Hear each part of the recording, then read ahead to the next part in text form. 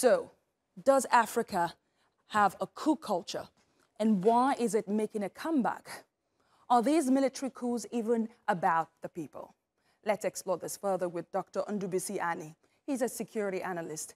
Thank you so much for joining us. Are Africans more tolerant of military coups compared to the rest of the world? I wouldn't say that. It is not that Africans are tolerant about coup. Africans are well aware about the dangers of having coup and having military officers rule regimes. But then the problem is about what is the last option that is available to civilians and to ordinary people. Come to look at it, in the West, for instance, you have a working judiciary, you have a working systems where citizens can easily change the trajectory of their life through elections and through advocacy and the likes. But then in Africa, you find a situation where the ruling elites are manipulating elections, are manipulating constitutional review processes to suit their needs. So it becomes available that a coup or military coup ends up being the avenue where leaders can remove people from power.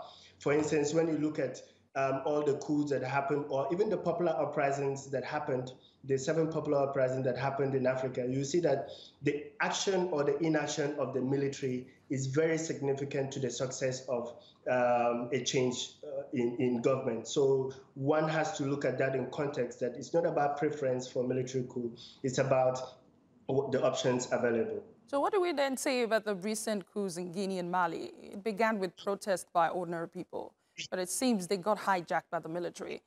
Are they seen as a better alternative to democratically elected leaders, and why?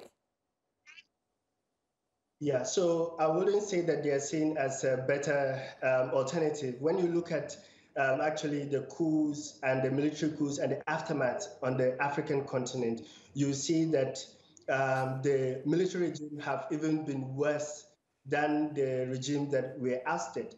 So when you look at Omar al-Bashir, for instance, he came following military coup incidences in the region, and then you see him coming to power, and then it's a matter of it became worse than the regime that is there. When you look at the current transitional government in Sudan, the situation is not good in the country.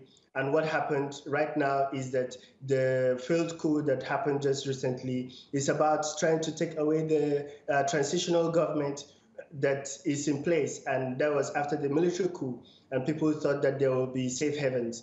And then when you look at Libya, for instance, after the rebel uprising and then popular uprising that took out Gaddafi, it was all, the country became worse.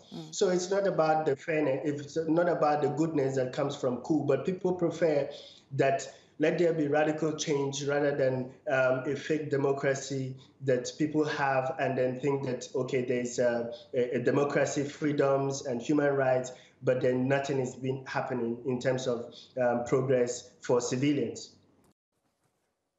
The African Union has outlawed coups. They've suspended several countries and threatened sanctions, but that hasn't prevented more coups from happening. How can the EU and regional bodies deter coups effectively?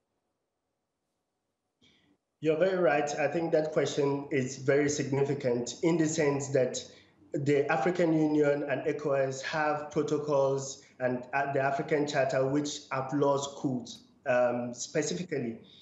But then you cannot outlaw coup and then still have the conditions that generate coup and mass grievances.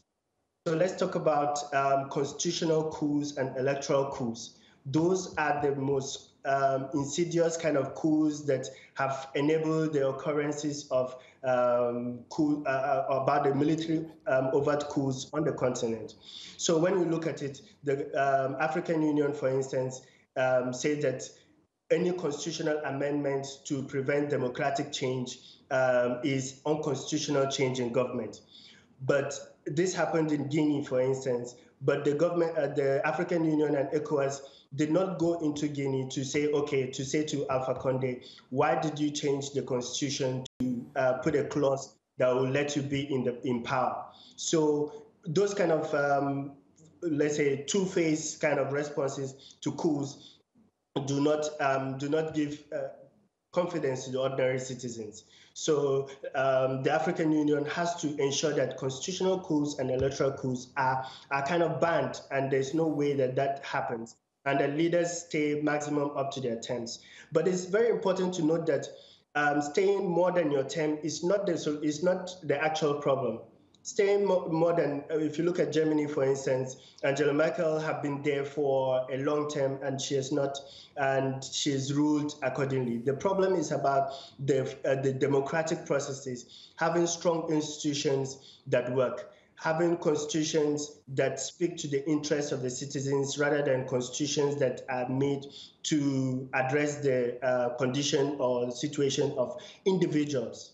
So that is where the problem is. And the African Union has to thwart those processes and stop backing their member states or member countries who change constitutions against the will of the people.